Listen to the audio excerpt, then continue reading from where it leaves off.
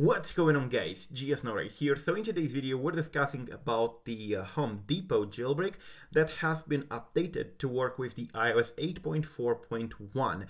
Now normally this jailbreak works on iOS 9.3.4 and below on 32-bit devices, but there has been some arguing between a RealKJCMember, the author of the Home Depot, and tihmstar over some things, and we ended up having two different jailbreaks now. And this version here, this iOS 8.4.1 jailbreak, apparently has the icons issue fixed, although by now tihmstar has also fixed the issue. So yeah, the supported devices for the jailbreak are in here: the iPhone 4S, the iPad 2, the iPad 3rd generation, iPad mini, and iPod Touch 5th generation on iOS 8.4.1. So just like the EtasonJB created by tihmstar, which is basically created on top of Home Depot, it's pretty much only for 32-bit devices. You can find it in here. The link for it is a little bit odd if you ask me, but you can find it in the description down below and on RealKJCMember's Twitter if you take a look in there. Anyways, you can download the IPA and install it using CD Impactor, which is also available in here.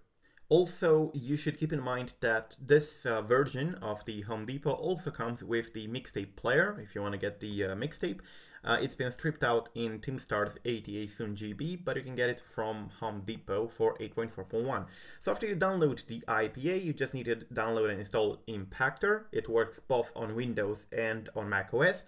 And Linux as well, and there you go, we have the device connected, the test device. You drag it and drop it, and you need to authenticate in the iTunes account, the Apple account. I'm gonna be right back. And of course, after you authenticate, you get these. It's going to pretty much sign the IPA and drop it to the device. It's probably going to take a while since it's quite big, and you should be able to find it on your home screen if you want to jailbreak with this particular version. Right, so it's extracting, and we're going to move on to the device to see exactly how it looks like. So this is the device. I'm currently running iOS 9.3.5, but the application will start and I can show you how to jailbreak with it. Unfortunately, it's not going to jailbreak this particular device, but yeah, you got it. So at first we need to approve the application. It says Untrusted Developer, so to fix that you go to Settings and to General. Then you navigate in here to Device Management and you find your username, and there you have it. It's now verified. You need to click Verify, but for me it verified itself because I had the request pending, and there you go. So yeah, you can see some flags in there. Then you have the mixtape player and you have Prepare for Jailbreak. So you click Prepare for Jailbreak, you click Accept. And of course, then you have the notice about the mixtape player because it's included and you can download the free mixtape. I definitely recommend it, check it out. Then you can go proceed with jailbreaking here. And you say begin installation and it's going to do its thing.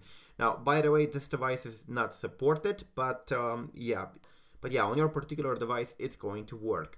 So that's how you jailbreak with Home Depot. As I said, this device is running iOS 9.3.5, not 8.4.1.